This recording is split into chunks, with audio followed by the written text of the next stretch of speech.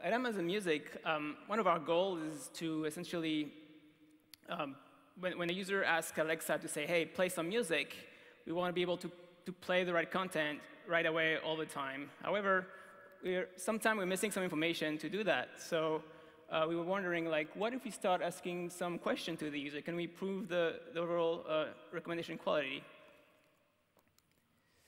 So we launched our first conversational experience about 2 years ago. Essentially, users can say, Alexa, help me find music. And then Alexa starts asking some questions, like about the mood of the user, for example. Then the user can specify some constraint, like, oh, I would like 90s rock. Then Alexa can decide to choose a specific entity and play an audio sample to the user. And it sounds like this.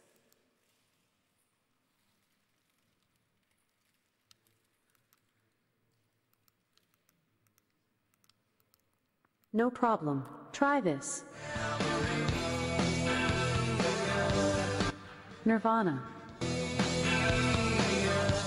Did you like it? So then, like, if you're not into grunge music, like in the morning, you can just say you don't want that, and then provide other constraints, and Alexa can choose to ask more questions, and essentially the conversation ends when the user accepts the content that we recommended, like by starting a playlist, or the user abandons.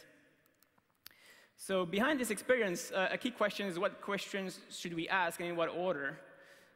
So there's a wide range of questions we can ask, like from very broad questions on the left to more specific questions on the right.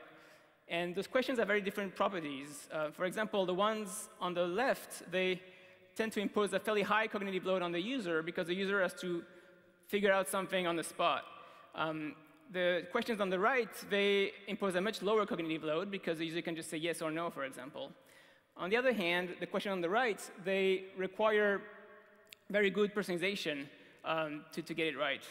So we can see it's far from trivial to decide on what question to ask. So we decided to model this as a reinforcement learning / bandit problem. And we want to learn a dialogue policy that tells us what Alexa should say next to maximize some measure of test success. And more specifically, instead of building some kind of user simulator, we want to learn from live log data. And so to summarize, we want to learn a target policy from data collected using a logging policy. And this is part of a larger offline policy optimization framework in which we start by collecting some randomized conversational data with live users. Then we make sure we log the state, the action probability, and the reward at every step of the conversation. And once we have collected data, we can use that to do offline policy optimization and evaluation counterfactually. Is we can try all sorts of parameters, exploration techniques. And by counterfactually, I mean we want to estimate the reward of the policy that we just trained, even though we only collected data using a logging policy. So once that allows us to pick a good candidate, we can deploy it to customers and do an A/B test, and we can confirm whether the new policy beats the old one. And if we want to improve the experience, we can, let's say, add a prompt. We can go back to collecting more randomized data and start again. So I'll focus a little bit on the counterfactual evaluation. We use importance sampling, also called inverse propensity scoring.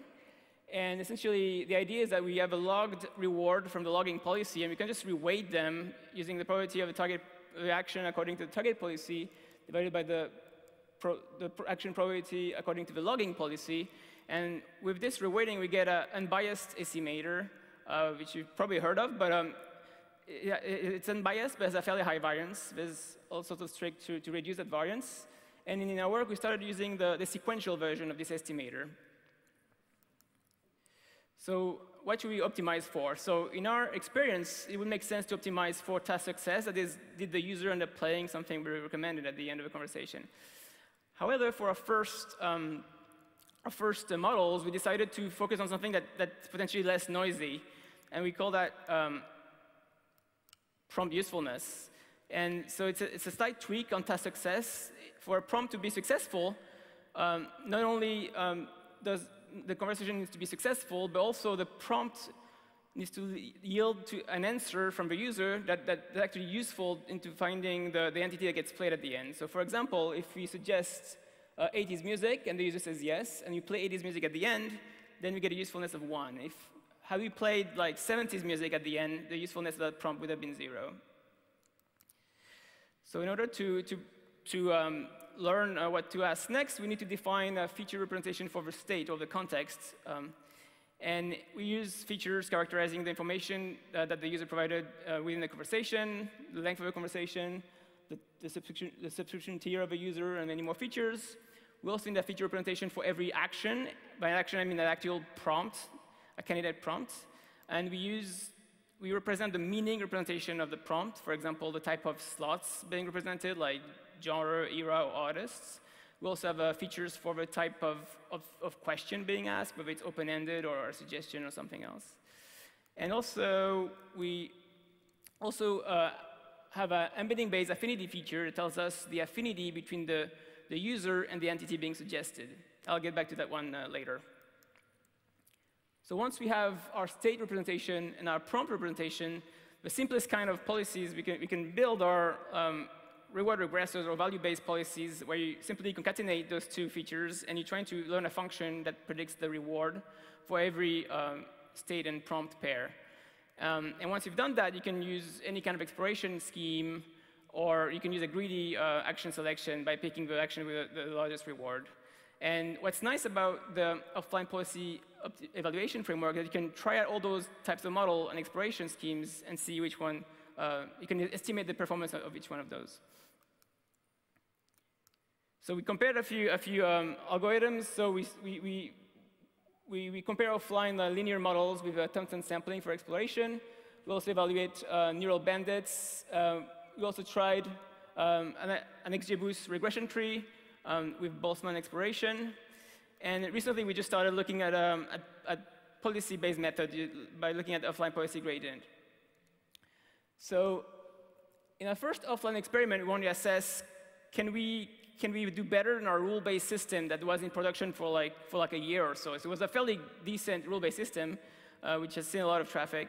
So we collected some data, and we did a regular cross-validation, and we were able to measure the predicted reward for all those models. And we found that XGBoost somehow surprisingly performed better than our rules by 12% relative in terms of prompt usefulness. So that was pretty encouraging. So we picked that model to deploy to customers.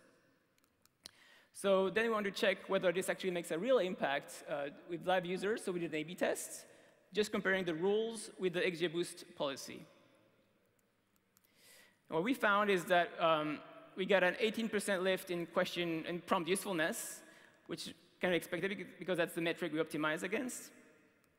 We also found an 8% lift in task success. And by task success, I mean the number of conversations that end with playback. Interestingly, we also noticed that for conversations that led to playback, those conversations ended up being like 20% shorter.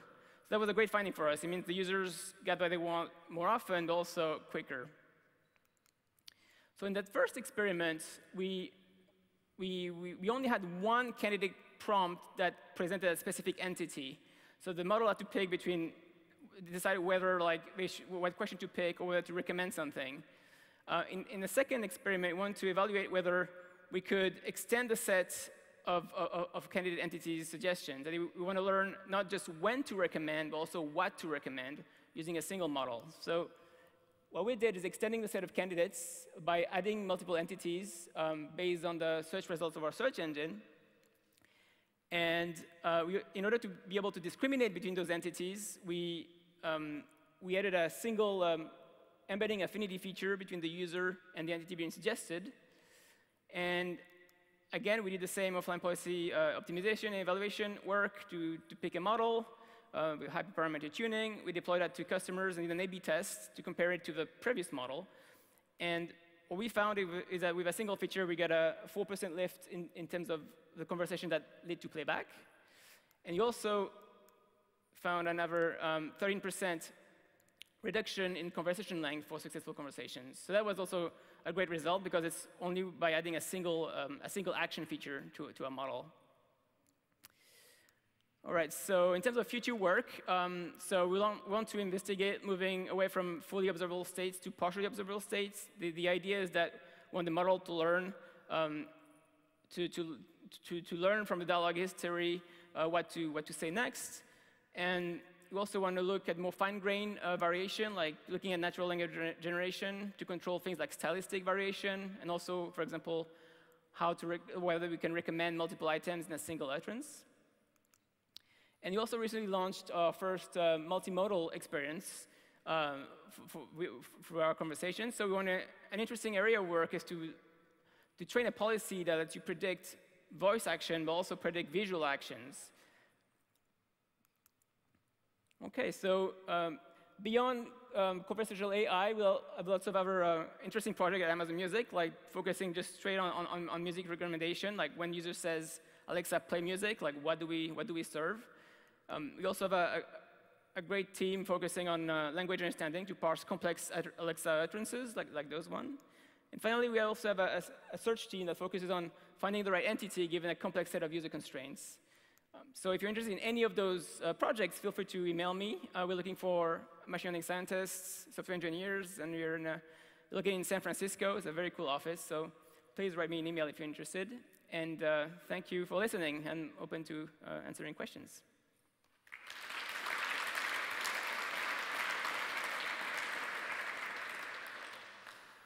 So we actually have a question online from Andrea Barrazza.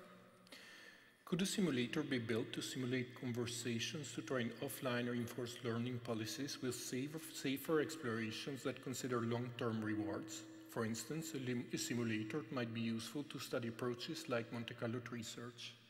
Like what research? Monte Carlo tree search. Oh, I see.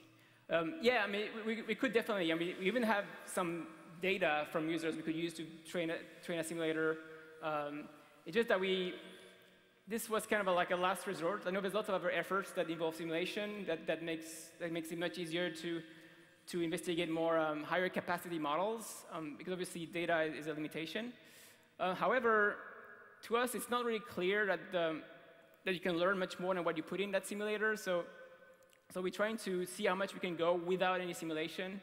And that's kind of that's kind of right now, that's what we want to focus on. And the other challenge is that a simulator, it's just very hard to build a reusable simulator. And you could argue it's probably harder to build a good simulator than building a good dialogue policy in the first place. So yes, I think it's possible, but it's not really something we're focusing on now. OK, thank you very much. Can you also comment, please, on kind of like any heuristics on how you generated the embeddings, kind of like what were the approaches that you used for that? Oh, I see. Yes, so this work kind of assumes that there's a latent representation available to use, so we did not really, I know there's some other work that tries to create the embeddings based on the result of a conversation, but we are assuming the embeddings are there for users and items. So yeah, it was generated using the standard metric factorization methods, so we just assume that they're present in this work for now. Yeah. OK, I see. Thank you very much.